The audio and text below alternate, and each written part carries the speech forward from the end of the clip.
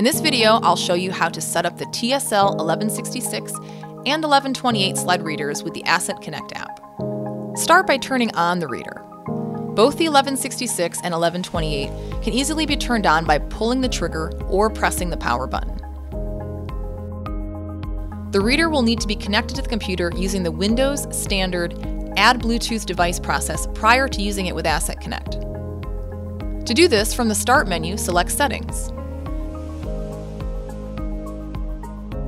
Then in the Settings window, select Devices.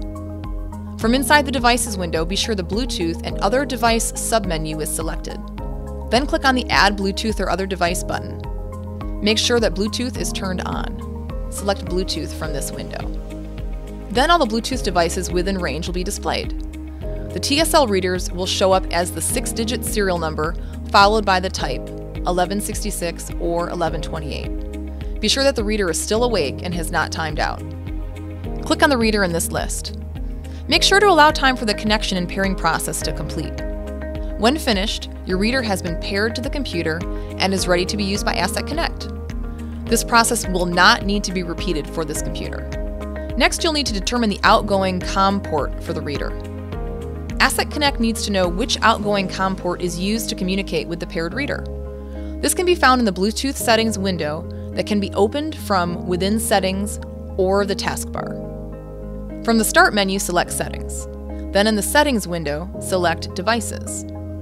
From inside the Devices window, be sure the Bluetooth and Other Device submenu is selected. Then scroll down to find the link called More Bluetooth Options and click on it to open the Bluetooth Settings window. Within the Bluetooth Settings window, select the COM Ports tab. Determine the COM port number that matches the paired reader and outgoing port direction. Make sure to remember this COM port number. This number will not change for this reader, and it can be recorded for future use. At this point, you can close the settings window. Next, you can open the Asset Connect app and enter the Settings menu. Select the TSL 1166/1128 from the Reader Model drop-down menu. Make sure to select the correct COM port number from the outgoing COM port dropdown. Then click on Connect.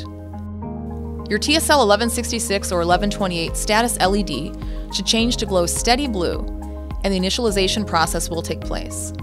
Allow time for the connection to be complete, and the message pane will say connected to TSL 1166/1128 on the appropriate COM port number. Asset Connect will now exit the settings screen after connecting and enter the inventory screen. And now you can begin use of the Asset Connect with your TSL 1166 or 1128 reader. For more information, go to emerson.com/assettag.